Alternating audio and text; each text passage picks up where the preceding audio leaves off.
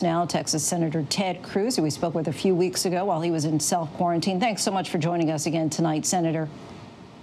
Lindsay, great to be with you. Thank you for having me. Today, your home state of Texas surpassed more than 10,000 cases of COVID-19. What's the biggest concern for you right now and for Texas? Any worry that people may let their guard down and push to reopen too soon in places that haven't yet had a surge of cases? Well, look, we're facing two natural and national disasters simultaneously. We've got a public health disaster of the coronavirus epidemic, and that is we are imposing extraordinary public health steps to keep people safe and to stop this pandemic from getting even worse. At the same time, we've got an economic disaster. We have now over 17 million people who've lost their jobs just in the last 3 weeks, and it is the consequence of government policies protecting our safety that has devastated jobs and industries. We've got to solve both. We've got to listen to the science and the medical professionals, flatten the curve and stop this disease, but we also need to, as quickly as possible, get people back to work so they can provide for their families, and we can keep people away from the crushing poverty that results from stopping our economy.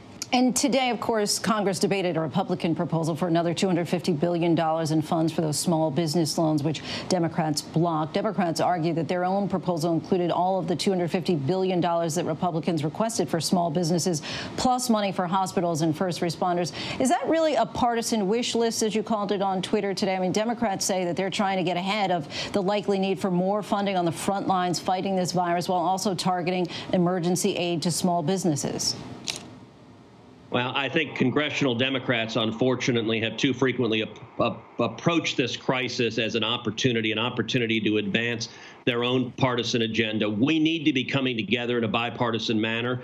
You look at the emergency relief bill that passed Congress 2 weeks ago. It ended up passing the Senate unanimously, 96-0. Every Republican voted for it. Every Democrat voted for it. I voted for it, and Bernie Sanders voted for it. Everybody in between. That's what we need to be focusing on. That bill almost went down because at the last minute, Nancy Pelosi came in and held it hostage for a whole series of partisan objectives, things like the Green New Deal that have nothing to do with the coronavirus epidemic. What we saw today is one of the most important components of that emergency relief bill are the loans to small businesses to keep them alive. And by the way, everyone agrees with those loans, Democrats and Republicans. The problem is, in the 5 days the program has been live, there's been so much uptake, so many small businesses grasping for a lifeline, that the administration came and said we need to replenish these funds. The Democrats, this should have been an easy bipartisan agreement to say we want to keep these small businesses alive. We want to keep people with paychecks and jobs. And instead, they decided, no, let's use it to hold hostage for other priorities. That was wrong. And it's the same games Nancy Pelosi played 2 weeks ago. They need to stop that and focus on solving these crises right now. But let's take a step back. I mean, why didn't Republicans try to negotiate a deal with Democrats before voting on the bill? I mean, just like the last rescue bill, you're going to have to get support from both sides of the aisle. So why not get the Democratic buy-in so that these measures can get passed more quickly and get aid to the Americans who need it? Well, if you look at the Senate bill that passed, that was initially negotiated in a bipartisan manner. There were a number of Democratic senators who were actively part of drafting it, who were engaged. Everyone expected that it would pass. And then at the last minute, Nancy Pelosi, they made a very cynical decision and torpedoed the whole thing, held it hostage for 4 days.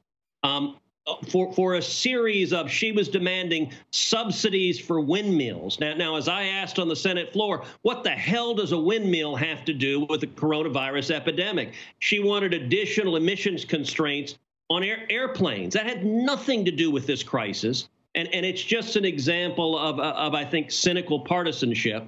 Small businesses like restaurants and bars and nail salons and hair salons and movie theaters, those are the businesses that are going belly up right now.